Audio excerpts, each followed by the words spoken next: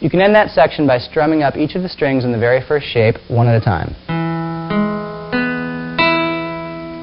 The next section uses the fingers to play a melody and the thumb to play a bass note accompaniment at the same time. Do this. Put your pointer finger on the first string, 5th fret, and with your ring finger of your right hand, pluck that string together with the thumb on the right hand plucking the 5th string. Now, with your middle finger, hit the first string again, and with your pointer finger, hit the first string one more time. That first measure goes like this. Try alternating between a separate finger for each note in the melody, like this. Ring finger, middle, index. Try not to play all the notes on the first string with the same finger. Don't do this, for example. In almost every difficult classical piece, right-hand difficulties can be worked out by paying attention to alternation. Getting used to using different fingers now will keep you from developing some troublesome habits later on. Okay, so far you have, for the next measure, you're going to play these notes on the first string. 5th fret, 7th fret, 8th fret. And with that 5th fret, the first note, you're going to hit the 5th string with your thumb. So this next measure should go 5, 7, 8. A little faster. 5, 7, 8. Again, alternate your right-hand fingers, ring, middle, index.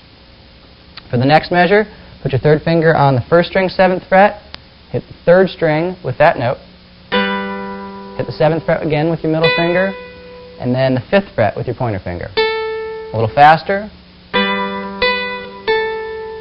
Slide your pointer finger down to the 3rd fret of the first string. This time hit the 2nd string with your thumb together with that note.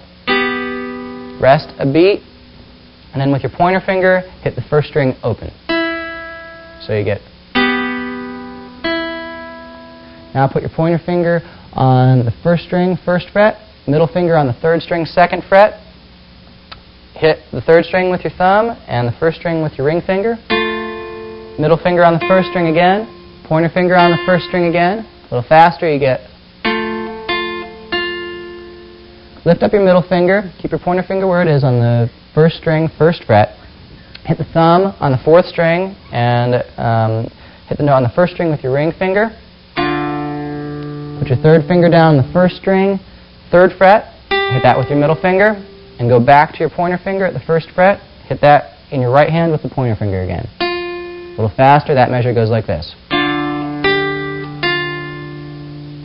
Now move your middle finger in your left hand down to the 4th string, 2nd fret. Hit your thumb on the 4th string and your ring finger on the 1st string. Pause 2 beats, so you're going to get. Then for the last measure of that section, hit the thumb on the 6th string, rest a beat, and then hit your 1st finger on the 1st string.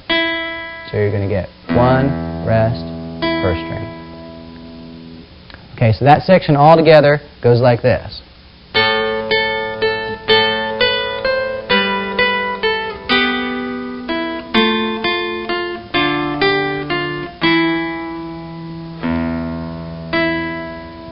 To play the complete piece, we're going to repeat most of that section and add a different ending. The ending goes like this. Hit your thumb on the 2nd string, open, and your middle finger on the 1st string, open. Count 2 extra beats, and put your pointer finger on the 3rd string, 2nd fret, pinky on the 1st string, 5th fret. Hit those 2 notes together with your thumb and ring finger.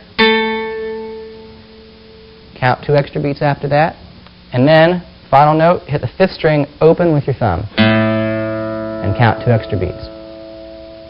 Again, that ending goes like this. Open strings, pointer finger on 3rd string, 2nd fret, pinky on 1st string, 5th fret, and then thumb on 5th string open. That whole section with the new ending sounds like this.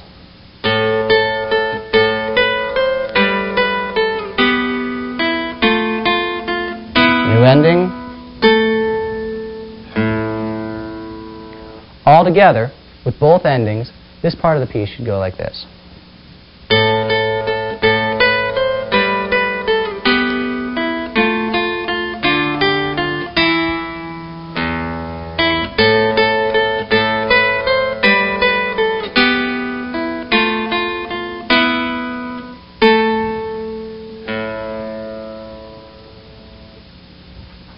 From there, we're going to play the whole first section again.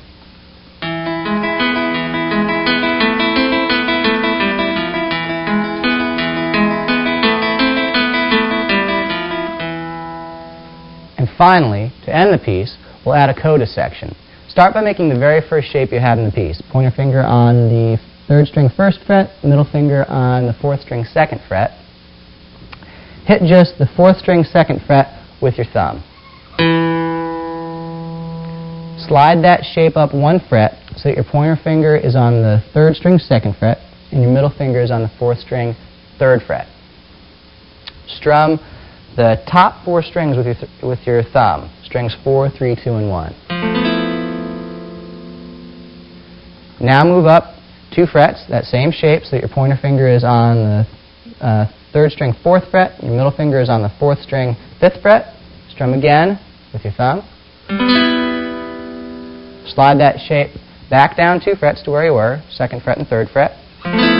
Strum again, and end with an E chord. Put your pointer finger on the 3rd string 1st fret, middle finger on the 5th string 2nd fret, 3rd finger on the 4th string 2nd fret, and strum. All together, the coda sounds like this.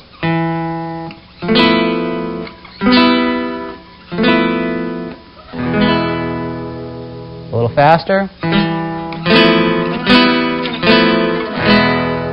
Again.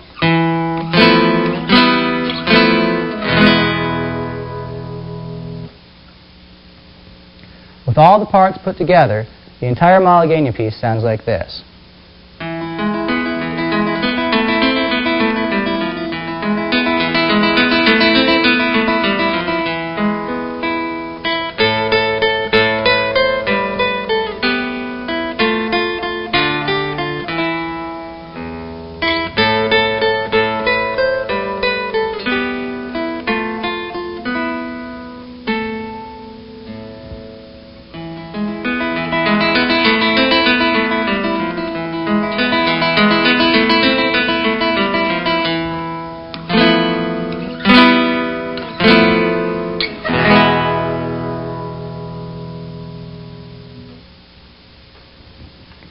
Use the techniques that we've covered here, and other classical pieces that you want to try will be a little bit easier.